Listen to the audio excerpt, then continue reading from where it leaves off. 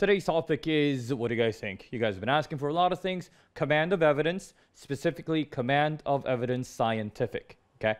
And as you guys know, I'm using the terminology that Khan Academy and College Board is using, so you guys can find additional materials. So if you guys remember, I've already done a command of evidence question in terms of numbers, so that'd be quantitative, and I've also done it for poetry, which would be literary.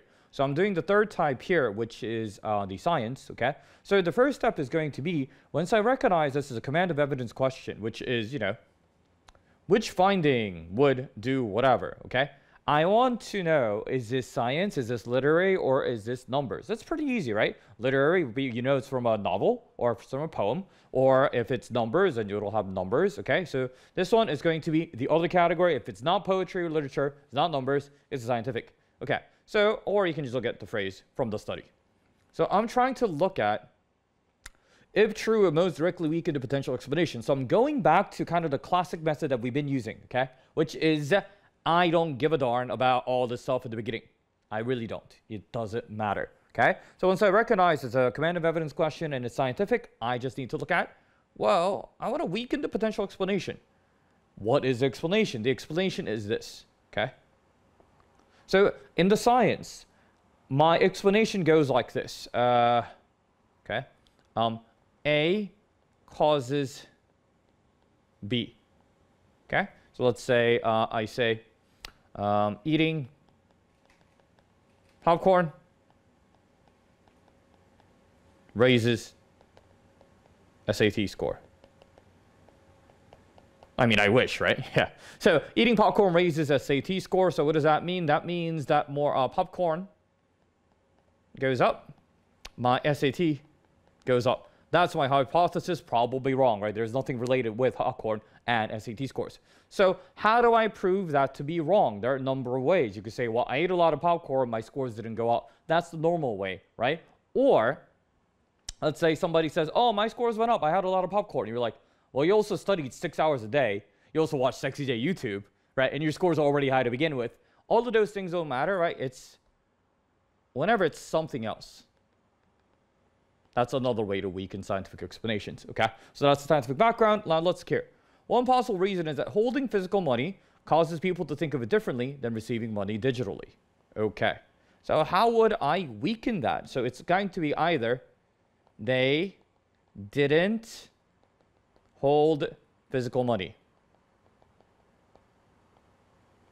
or it's going to be it was something else. Okay. So I'm writing a lot today, but let me clarify this concept for you guys, okay? So when I am proving something to be wrong in a science passage, it's going to be this. They're saying that A causes B. What are two ways to weaken that? Not A or something else. So going back to my popcorn example, yeah, I ate a bunch of popcorn, my SAT score went up. Dude, you hate popcorn, you never hate popcorn. Or you hate popcorn, you never ate popcorn, right? So that would be this one. Not A, didn't eat popcorn, so that can't be true. Or it was something else, which was the other example I gave you, like you guys watched Sexy J, whatever. I mean, not whatever, thanks for coming, guys. Okay, so let's look here. They wanted holding physical money causes people to think differently. Okay, I need something with holding physical money or not holding physical money. Okay, what do you guys think here? What weakens it? What weakens it? Okay. So this is the trap that people fall into. This is why I don't even want you to, you guys should read through it just in case, right? But I don't want you to pay attention to this. Because you see here, the main idea is a form of money made a difference. And a lot of people go like, okay, made a difference. How do you weaken that? It's this one, because they do the same thing. That's a common trap, okay? The common trap comes from the middle of the paragraph so often. Okay? So and then this one is going to be, let's see. So this one just goes up with the original idea that these people are different, okay? And then, and this one is also they are different, okay? So we're between B and D. And you guys could probably guess, since I said B is a common trap answer, right? So B is such a good trap answer because you just go, oh, because difference, so to weaken it, I want to do same, and this is it. That is a trap, okay? I know I'm saying it twice, that is a trap. I don't care about the stuff in the middle, really. It's just this. They just said, holding physical money makes you act different. We'll weaken it. They didn't have physical money, right? Or they had physical money, one of the two. So it's D, okay? almost all digital transfer recipients withdrew their entire received money right after receiving the transfer. Why is that? Let me clear the board a little bit. Can I call this a board? Does that make me sound old? Okay. So the idea was holding physical money makes you act different. But that can't work if everybody had physical money. Does that make sense? Yeah. So you can't be like, oh, I did worse on the SAT because it was in English. SAT is always in English, right? Yeah. So to summarize, guys, it was, why do I lose? Oh, yeah, there we go. They said physical money made a difference was the claim. And then, but this was not different.